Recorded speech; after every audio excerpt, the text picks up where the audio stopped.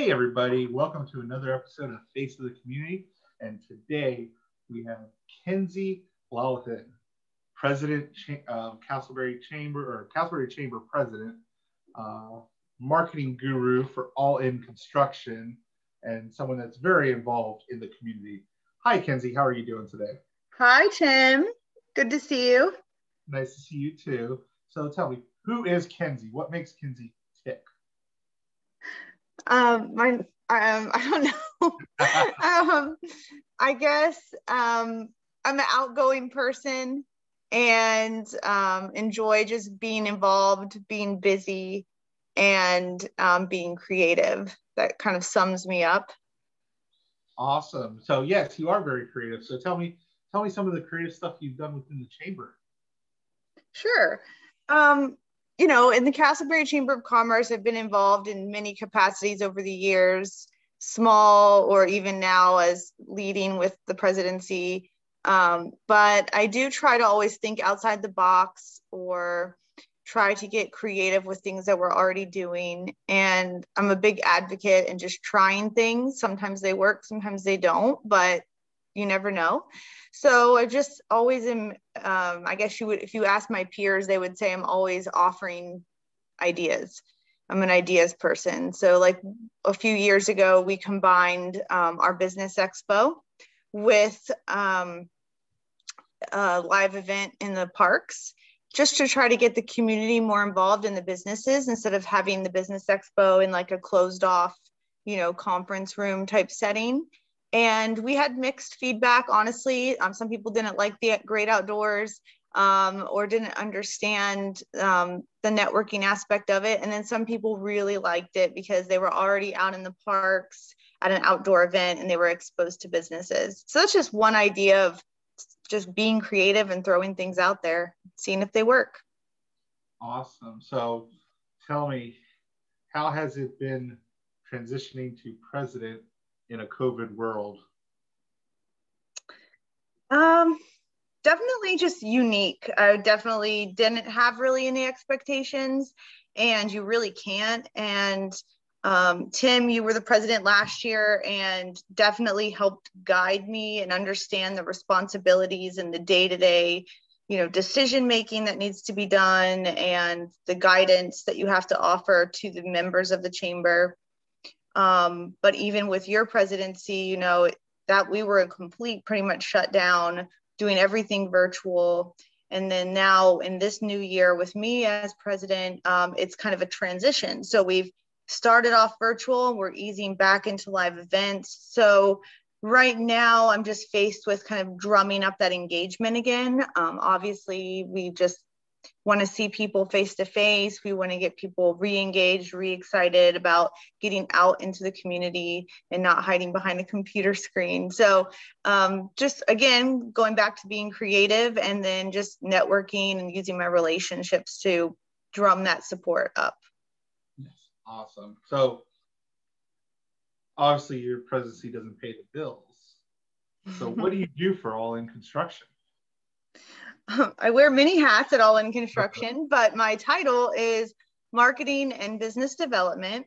And I absolutely love the company. I love the culture and love my actual position at the company. So we are a general contractor renovation company. So we do home remodeling and renovations.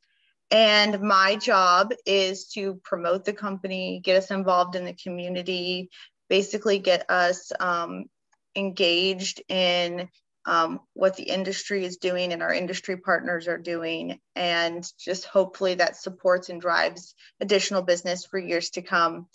And so business development is all about relationship building and really looking at what our business can offer our clients and how we can fit the mold of our community. So we'll just say if I was a customer and I wanted to use All In Construction, how would that process look? Sure. We're very customer service oriented because we do service only 4 counties right now in Central Florida. So we're very community oriented, close knit, and very hands-on with our customers. So if you called our office, you would talk to our coordinator and she'd collect some general information about what you're looking to achieve. Are you looking to renovate a kitchen, a bathroom?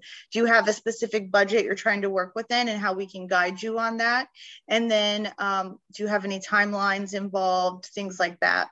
Are you working on a renovation loan where you have a closing coming up and you need to get an estimate before closing? So finding out all those details. Then we'd send an estimator out to the home to meet with you and your spouse, your family, and again, just fine tune, figure out what you're looking to achieve, what you want, what you don't want, and obviously look at the structure of the home, take measurements and photos so we can give you a very detailed estimate. A lot of contractors work in many different ways, and our niche is to offer extremely detailed estimates, try to get our pricing exact so there isn't any surprises down the road. Renovations have so many moving parts, and most people do 1 or 2 renovations in their lifetime. So you really need to trust your contractor and know what to expect. That takes a lot of stress out of it. So that's kind of what happens when you call us. And we have an app. Once you hire us, you can track your progress of the job. You can see when things are scheduled. You can track communications with your project manager. And it just really helps, again, communication and customer service. Everybody's on the same page. And then we warranty that work for a year. And honestly, we'll warranty it usually a little bit longer because we really care about our craftsmanship. And if something does go wrong, we're standing by our work. But we warranty our work and our subcontractors' work, and we want to make it a beautiful investment. Awesome. So yeah. 2021 has been very interesting. So what challenges has your company dealt with, especially since I'm sure you've had building supply issues and supply chain issues? I'm seeing that everywhere. Mm-hmm. Being in construction right now and anything really in home services, real estate or any home services is a blessing because we all are so very busy and have so many opportunities to work and grow our business in such a, I hate to use the term, but like uncertain time. And that goes for 2020 and this year. In 2020, we were blessed again to be extremely busy. When a lot of companies were furloughing their positions, we were actually hiring. And we were really supporting an influx of customers calling in, wanting to do work on their homes. And I think that had to do a lot with home values. People have a lot of equity. They don't want to move right now because the inventory is low. So they're like, well, instead of trying to find that dream home, let's create the dream home. And also people are just spending more time in their homes and realizing their homes need to serve many purposes. So they're willing to invest those dollars back into their home. I even had one client tell me, well, we couldn't travel and go on our European trip this summer, so we're going to renovate our entire house. So you know, people aren't traveling, so that's extra savings is going back into the home. And there is a really good return on investment right now for renovations. But challenges wise, as we went into 2021, we just started seeing, because everybody's busy, not just all in construction, that there were some material delays, pricing increases from our materials. The subcontractors that we use, like plumbers and electricians, were also busy. So the time for jobs from start to completion started to creep up, because instead of getting a guy out there to do something within 3 or 4 days, we were having to wait 2 weeks to finish a plumbing job or get an inspection. And then the municipalities as well are overloaded. So, you know, the building inspectors and things like that, they're taking a little bit longer to file and approve permitting. So it's important that we stay on top of these trends. So we started ordering materials earlier. We started having our clients make their selections a little bit earlier so that we can try to combat some of these delays. And then obviously just adjusting our pricing and being honest and forthcoming with our clients that there are going to be increases, but here's how to plan for them. And so really it's just trying to stay on top of things, be 1 or 2 steps ahead of it, and know that it's going to, you know, ebb and flow, and we'll get through it. But luckily our clients are very happy. And I think because we offer that hands-on customer service, it helps, like I said, alleviate some of those stresses. Awesome. Awesome. So you like to travel, I've noticed. Mm-hmm. So what's your favorite place that you've been to so far? Well, I would say my favorite place is just always the beach. If I can go anywhere and someone said, pick a place, I'll pay for your vacation, honestly, any beach. And I have many favorite beaches.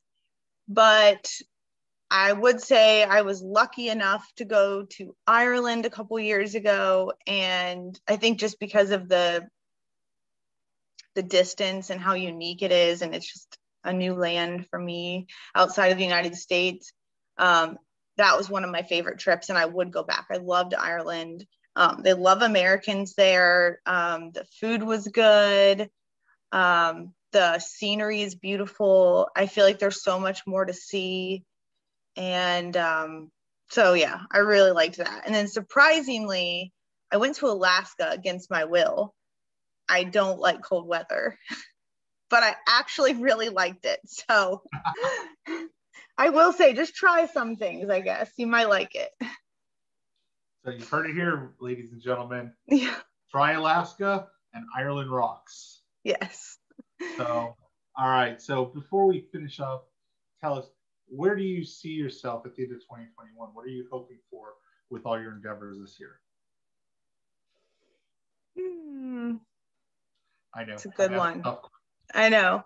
Well, as in regards to Casselberry and the community, I live here. I've lived here for 10 years. I'm a big advocate of Casselberry businesses. I think we're a little hidden gem. I love what like Parks and Rec does with the music in the parks, and then obviously the chamber. And I'd love to see more people get involved with the Casselberry Chamber, just because it really is a place for everyone, whether you just live here, volunteer here, involved in a church here, or have a local business, whether it's Casselberry or the surrounding areas. I would love my work and involvement to make an impact in that and get more people engaged and excited about the neighborhood we live in. And through my business, I obviously, with All In Construction, we sponsor things in the community. We also like to get involved with the neighborhoods and revitalize some of the older homes through renovations and remodeling. And we have some beautiful like mid-century homes here in Casselberry that I'd love to renovate a few of those this year. So I'd love to make an impact here in the community with all of the endeavors I'm involved with. And I hope that I can do a little bit of those things, and that would make me feel like I had a successful 2021 for sure. Well, I'm sure you can accomplish that all. You got about 6 months left. Okay, I'll get to work. no pressure. But, more coffee. Yeah. But I want to thank you today for your time. We appreciate that, learning a little bit about you, the chamber, and All In Construction. And ladies and gentlemen, please feel free to check out the comments. I'll put in there contact information for All In Construction in Kinsey. So if you want to get involved with the chamber, or if you're looking for renovating your home, she's your go-to girl. Yeah. Also, we're on social media, obviously. So All In Construction, Facebook and Instagram. And I post before and after photos. So everybody seems to like those. And I actually just made a reel recently, and it got 30,000 views. It went viral. I think that is considered going viral. So anyway, follow me at All In Construction. Guys, don't let your wives look at the photos on the Instagram, or else you're going to be falling into a renovation loan to renovate your home without even knowing it. Yes. So, but thank you so much for all that information. We'll definitely make sure to share that as well. Thank you. Thanks for having me. You're welcome.